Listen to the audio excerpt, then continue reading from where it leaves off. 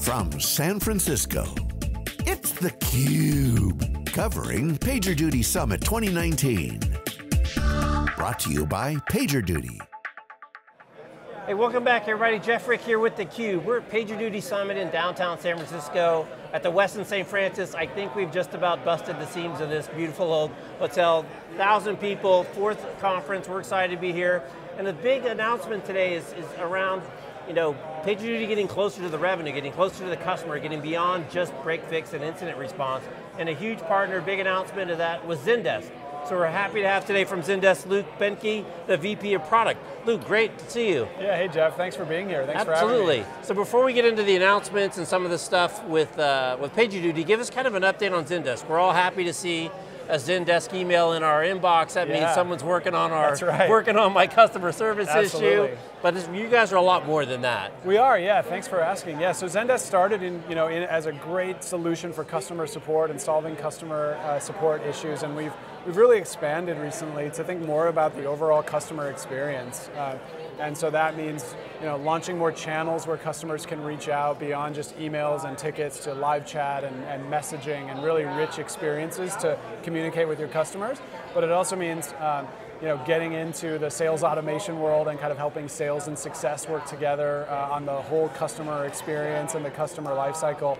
And underneath all of it, our new Sunshine platform, Zendesk Sunshine, it's a CRM platform that allows you to bring in a ton of information about the customer, the products that customer owns, how you've done business with them across all the different systems you have, right, that you do business with.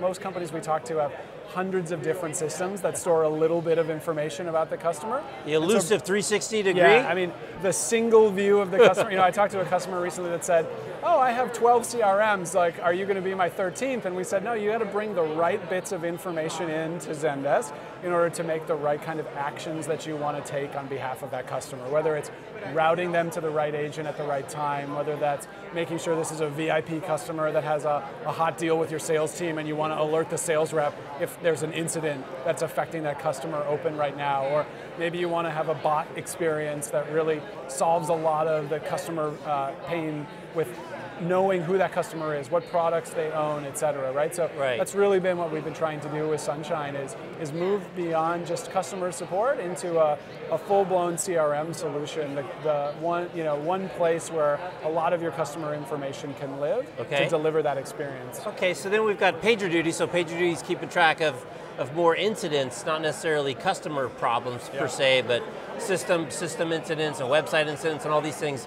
How does that system of record interface with your system of record to get a 1 + 1 makes 3? That's it. I mean, so if PagerDuty is the source of truth, where your DevOps team and your developers and your product team are when there's an incident, I've been part of this. Unfortunately, if we have an incident at Zendesk, I'm in there as well, kind of understanding what's happening. But what's really missing there is that customer context and who's affected. And even as good as our monitoring might be, sometimes customers tell us they're having problems or the extent of the problems they're having before we've fully been able to dig into it, right? And so taking those two systems, the incident management portal and the customer record and the customer communications portal, and bringing those two together, it's better for the DevOps teams. They can learn, like, maybe we're getting some insight from the field about exactly who's affected, and it's great for the customer support team because they don't have to sit there tapping the engineer on the shoulder like, have you fixed it yet? Right. What's the latest, right? They can, right within Zendesk with the new integration, that the PagerDuty Zendesk integration that we announced today, right within Zendesk, support reps can see exactly what's happening in pretty close to real time with that incident so that they can keep customers proactively up to date.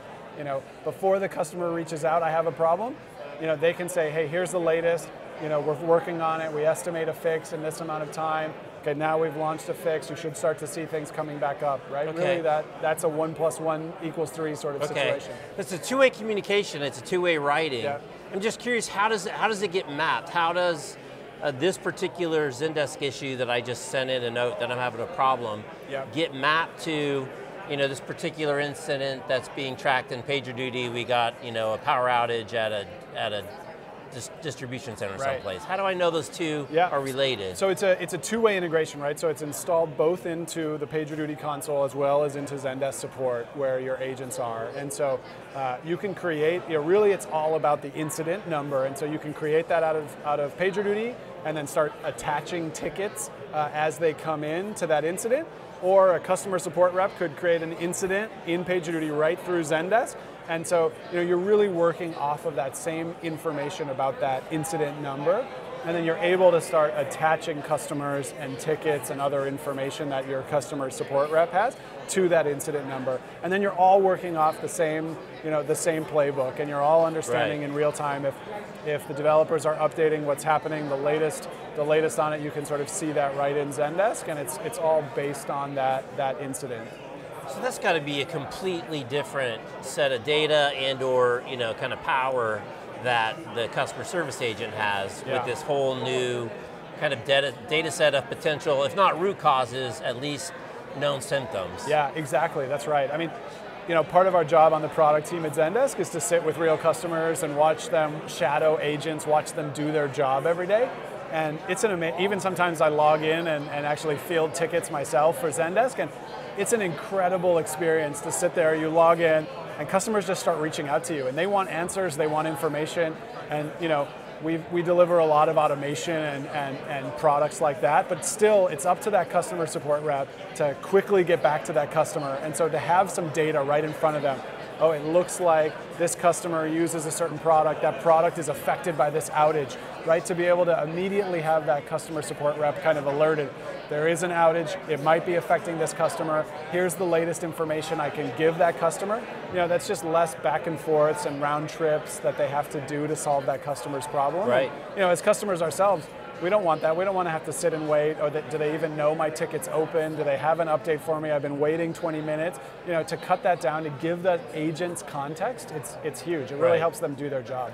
And of course the holy grail is to not be reactive, to wait for the ticket, but to get predictive and even prescriptive. That's it. So where's that kind of in terms of your roadmap? How close are we to adding things where we can get ahead, you can get ahead, the clients can get ahead of, we see this coming down the road, let's get ahead and nip it in the bud before it even becomes a problem. Yeah, I mean, we all are accustomed to whatever the last great experience we had with a company, that suddenly just becomes what we expect next. And I think a big trend we're seeing in the last year or two is really customers want to get more proactive. And so we launched the Zendesk Sunshine platform, which is all about bringing more of that data in. And the vision there then is really being able, which a lot of our customers are doing today, they're able to say, I know which customers are using a certain product, and when that product has an issue, send a proactive ticket.